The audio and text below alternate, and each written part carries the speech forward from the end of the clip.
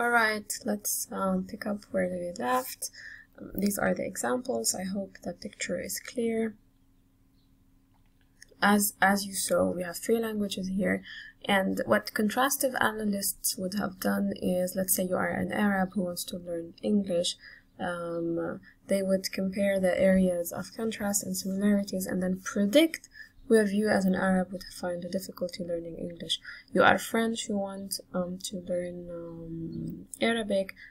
Where are the areas of differences? Where are the areas of similarities? They would compare and predict how the learner would respond to the learning process. Same if you are, let's say, an Arab wanting to learn French, etc.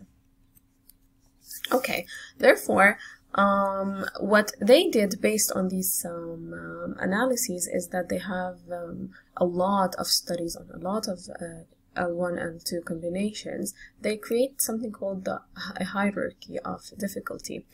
According to these proponents of the CAH hypothesis, they established a model where they predict where L2 learners could be expected to make errors based on the degree of differences and similarities in the structures of L1 and L2.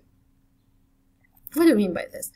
They did careful examination of the structures of both languages, as we saw before, and attempted to determine which areas constituted a higher degree of difficulty or difference. Some differences are okay, but some differences are more difficult. Based on this, they created the model.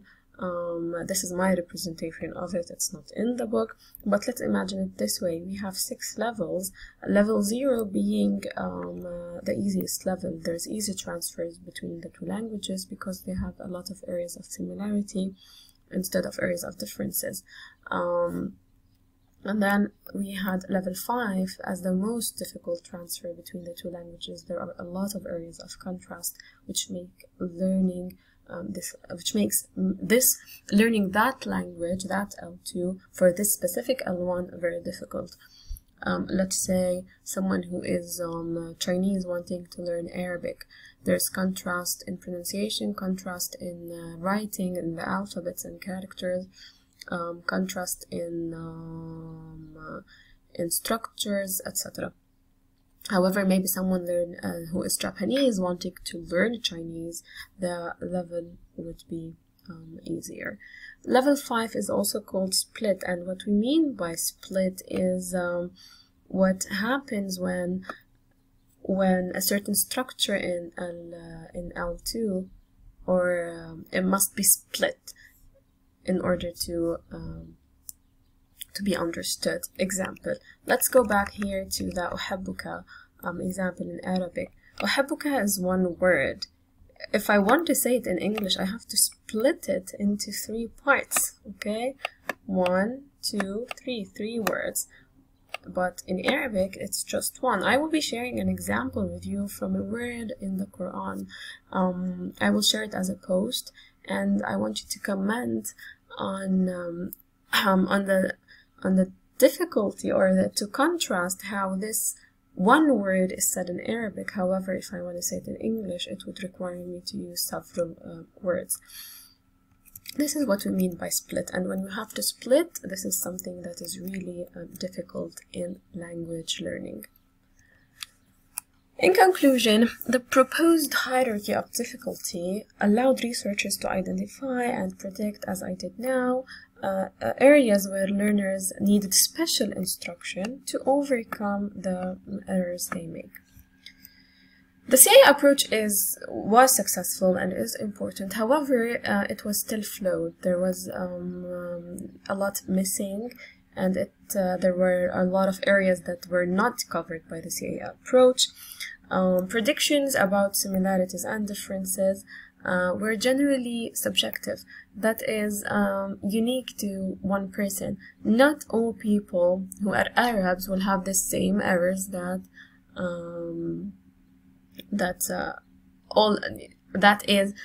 all Arabic speakers will have the same mistakes when learning English or when learning French.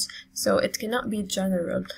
Another thing is that it was difficult to give accurate decisions regarding the issue. You cannot decide the hierarchy of the difficulty all the time.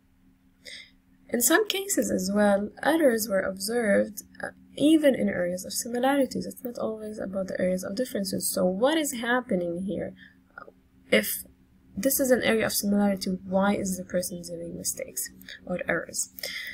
However, linguists and researchers suggested that CA actually has an advantage in helping explaining the occurrence of certain errors resulting from a transfer from L1 to L2. This transfer, which you have encountered before, was given a different name later, cross-linguistic influence, which means instances, moments of phonological, that is maybe in pronunciation, lexical, the words used, grammatical forms, or other aspects of transfer from one language to another, which we have talked about before as positive or negative transfer.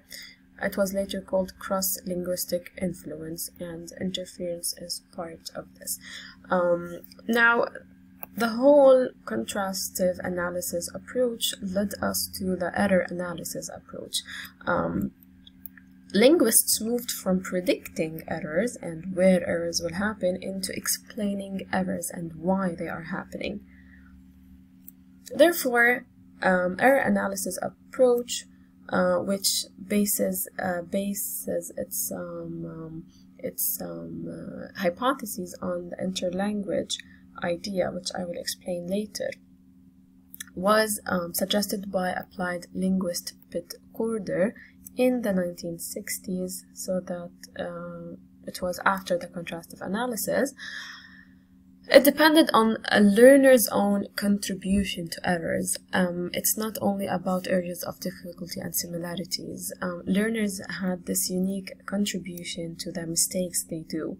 There is the concept of overgeneralizing, and we also have to be careful about types and frequency of errors that happen in second language learning. Therefore, the error analysis approach to L2 acquisition involves describing, classifying errors, that is, collecting errors and then describing them and classifying them in order to understand why the learner is doing these errors and how is the system, the underlying knowledge, the system of the learner functioning. To begin with, let's look into Corder's definition. Corder argued that errors are important in providing a glimpse into the learning process. To understand how second language learning happens, we should understand errors and how they happen.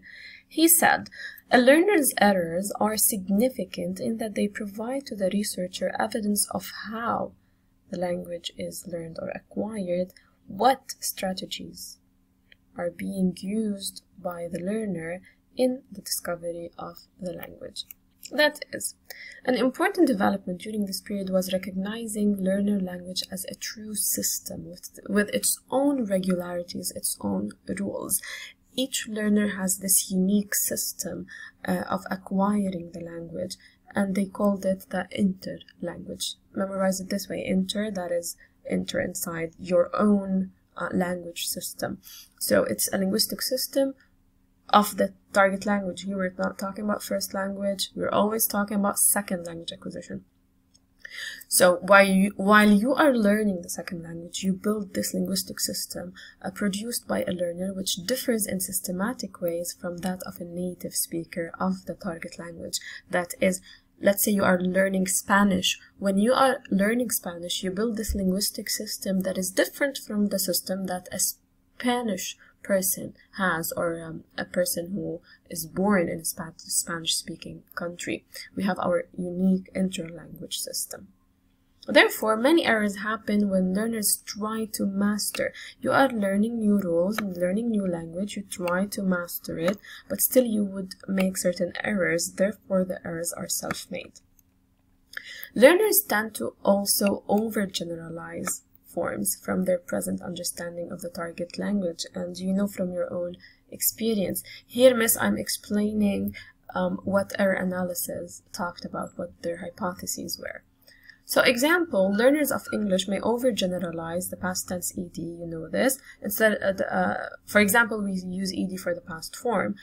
at the end of the verb. However, learners might overgeneralize by using the ed form for irregular verbs, like saying I hurted her or I goed there yesterday. Then they focused on the type and frequency of errors. Errors are not always the same, and the frequency, like how many times we do the error, also differs.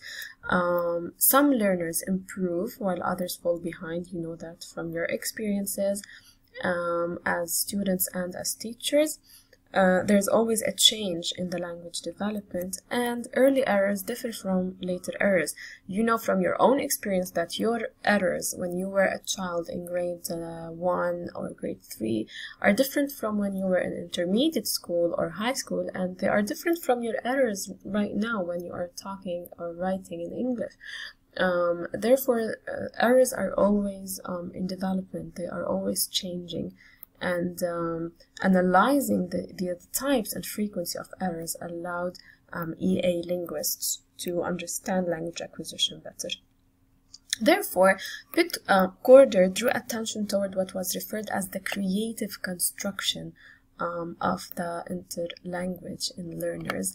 And to understand errors, he proposed certain procedures, ways to understand what is happening when it comes to error analysis. The following table is available on page 66 if you would like to read it from the book and highlight. It's the same thing that is here. Corder followed 5 steps of error analysis. During the session, our live session, I will give you a sample that we will analyze and follow these steps.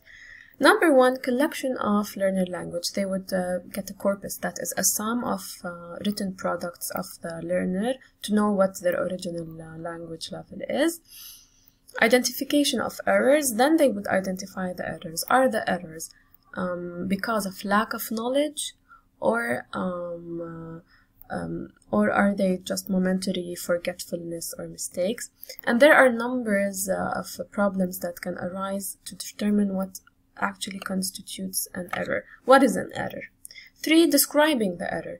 Is it an error in the sentence structure? Something is added or missing, or replaced, or the order of the sentence is wrong? Or is it a different type of error? That is the approach of some linguists, classifying errors according to errors in phonology, vocabulary, morphology, or syntax. Step 4 is explaining the error itself. Is the error because of transfer from L1, or is it developmental? That is like overgeneralization. It's an error that the type is changing with time or not, the frequency is changing or not.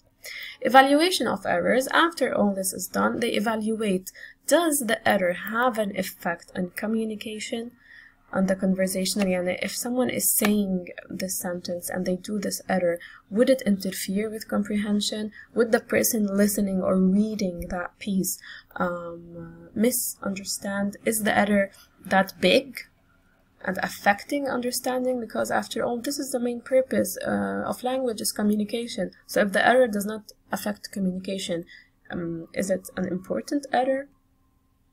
Therefore, as a summary of the EA approach, they focused on the creative processes of developing the language, and this creative process is unique to a learner and it guides their language development.